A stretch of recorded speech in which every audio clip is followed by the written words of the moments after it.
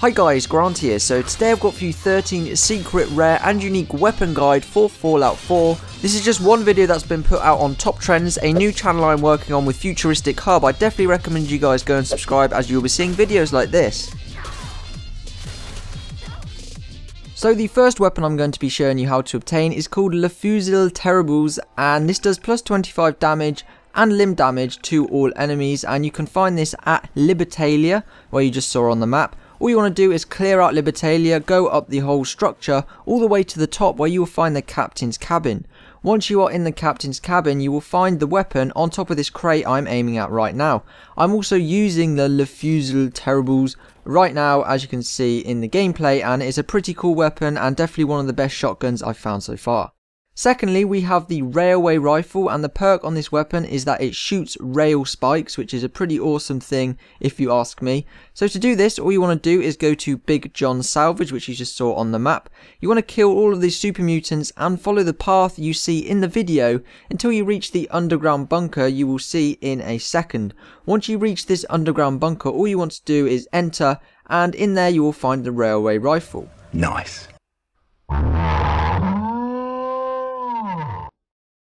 Next up, I'm going to be showing you how to obtain the Furious Power Fist, which gives more damage on each hit on the same enemy, which is pretty cool. I've got it and it's really awesome. So all you want to do is go to Swan's Pond. Once you are there, you want to lay down a load of mines, or this is my strategy. Once you've laid down a load of mines, shoot the swan as many times as you can, as he is in the middle of the pond.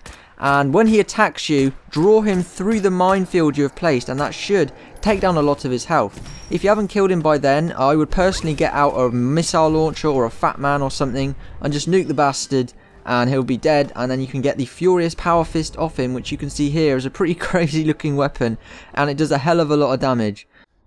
Next up, I'm going to be showing you how to get the Gamma Gun, and this shoots radiation, which is very effective at killing humans and just doing a lot of damage in general to them. So what you want to do is go to the decayed reactor site on the very left hand side of the map. Then you want to follow the route I take into one of the circular structures, but be careful of the Deathclaw, as there should probably be one there. You can just sneak around it, distract it or kill it, and then you will find a dead body with the Gamma Gun on it, which you can pick up and use. Next up, we have the Wastelander's Friend, which does 50% more limb damage, which is a pretty nice perk if you ask me. To get this, all you want to do is go to Bunker Hill, go in and talk to Deb, and then buy the weapon, and it should cost around 1,000 caps depending on how leveled up you are on certain things, as obviously it varies. And yeah, it's pretty simple. I love the scope on this. Look how cool it looks. It changes the whole look of the game, and I think it looks really awesome. I definitely recommend you guys picking this up if you can afford it. Okay. So the next weapon I'm going to be showing you how to get is called Kremv's Tooth, and the perks on this are targets bleed and are poisoned. So to get this, you want to go to Dunwich Borers, which is over on the right hand side of the map. Once you are there, you want to kill all the enemies and proceed through the quarry until you come to a hole or well in the ground. All you need to do is drop down into this well, and you will find the weapon very nearby. As you can see on the gameplay, it's not very hard to get, but it is a very, very cool looking weapon nonetheless. The next weapon I'm going to show you how to get is called the Gainer, and the perk on this is that it sets the target on fire for 15 damage points with every bullet. To get this weapon, you want to come to this secondary location where I am on the map and showing you right now. Then you want to follow the route I am taking into this building, and you will come to a set of 4 buttons. The code for these buttons is on the wall just behind you and is as follows: 0451. But you have to press the first button 10 times for some reason, so it says 10, the second button 4 times, third button 5 times, and the fourth just once. This will unlock the door, and then you can collect the Gainer pistol and also a fusion core as well, which is always helpful, as you can power up your power armor and just go and wreck everything in the Commonwealth. As you see here, it's just on the ground in front of you, pretty easy, and there's also a box with a couple of weapons in as well, so quite a lot of nice stuff from literally no effort there.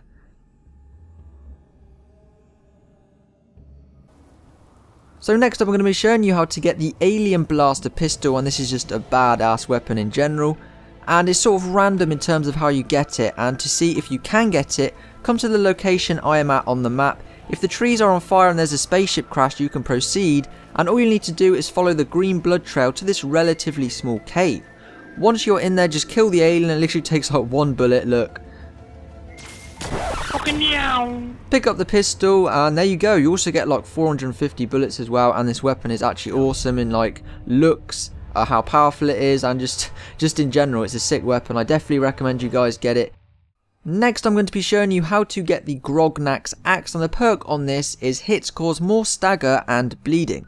All you want to do to get this weapon is come to Hubris Comics, and as soon as you enter the building, look to the left and you will see an axe locked in a glass case.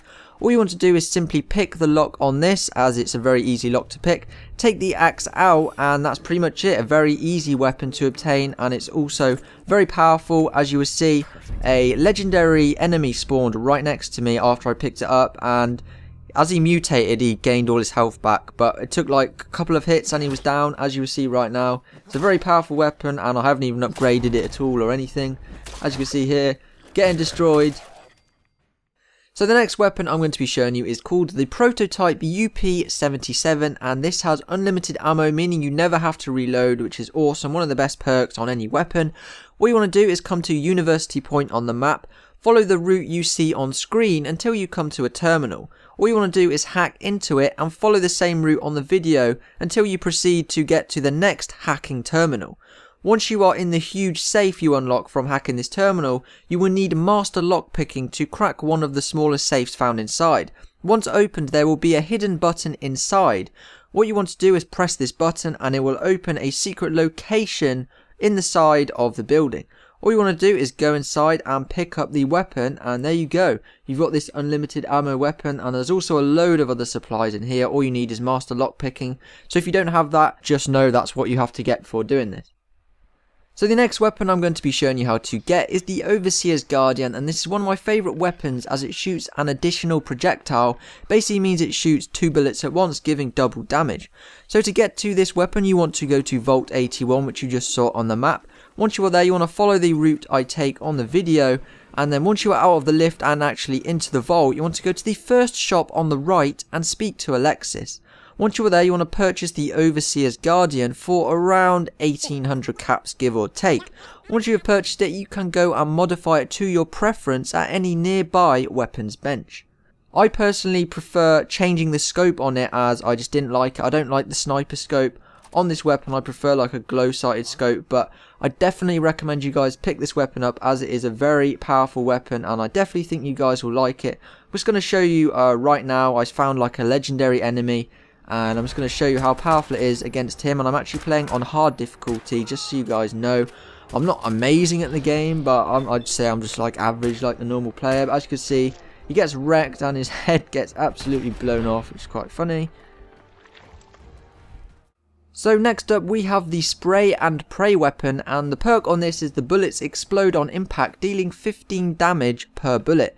This weapon is also located at Vault 81, but you can buy it from the vendor Cricket, who hangs out outside. If she isn't there, simply sit and wait a couple hours until she spawns in. The weapon will cost you around 1500 caps, so not too expensive at all. Looks pretty nice, and it's a fully auto weapon, so it's a pretty nice gun to obtain, and it's pretty cheap and pretty easy to get. Here's some gameplay with it. I just wanted to test out what it was like on these bloat flies. Bloody annoying things that just shoot shit at you. I don't know what they shoot at you, but some weird stuff. But it's a pretty nice gun if you're not like a super high level and don't have all the best weapons. I definitely recommend you guys go and pick it up. So the final weapon I'm going to be showing you guys how to obtain is called the Justice Shotgun, and the perk for this is the chance to stagger enemies on hit. So to get this weapon, you want to come to the Covenant on the map, and once you are here, simply walk inside and find Penny Fitzgerald. She should be on the right in the first building. After you've talked to her, you can purchase the Justice Shotgun for around 1500 caps, so not too expensive, and I definitely recommend you guys get this if you don't have a particularly good shotgun yet, as it does do a lot of damage and it definitely kills a lot of enemies very quickly if you have enough ammo for it.